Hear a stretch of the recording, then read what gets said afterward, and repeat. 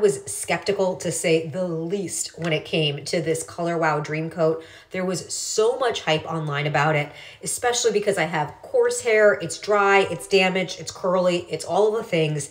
And the instructions say don't use any other products with this. So no leave-in conditioner, nothing to help fight the frizz. This is all you need. I followed the instructions. I sectioned my hair into parts to make sure that every bit got some of the Dream Coat on it. And then I went in and dried it.